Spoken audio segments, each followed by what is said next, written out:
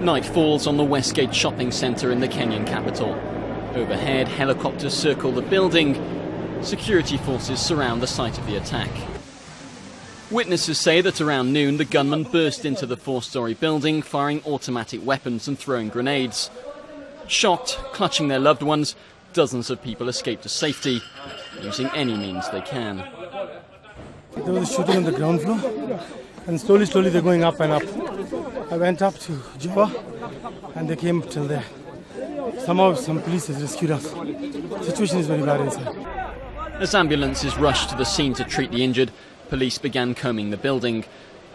The Army and Special Forces also arrive on the scene in an effort to release those still trapped inside and recover the bodies.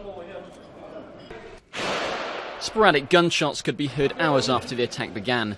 One officer said the gunmen were barricaded inside a supermarket. According to witnesses, the attackers took scores of hostages. First indications point to a terror attack. Some of the fighters appear to have escaped unscathed. I saw an Arab guy, a strong guy, an Arab, not a Somali guy, an Arab guy, and he was holding a gun and everything. And I saw this Arab guy changing his clothes. And after changing his clothes, he was hiding around there. So when we were rescued, he came out with us. On Twitter, Somali Islamists claim responsibility for the attack.